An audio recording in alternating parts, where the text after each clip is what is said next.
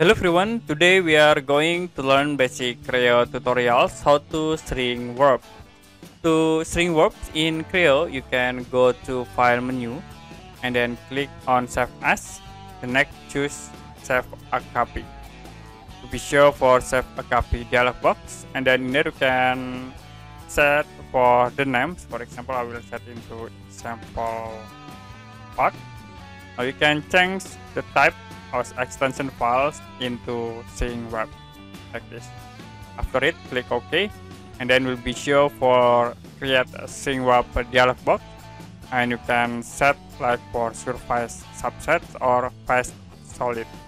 And you also can set for quality and the other settings for special handlings, then theme reference, face solid options, and also output file names.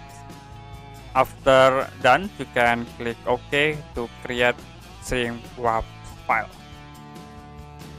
Okay, you can close.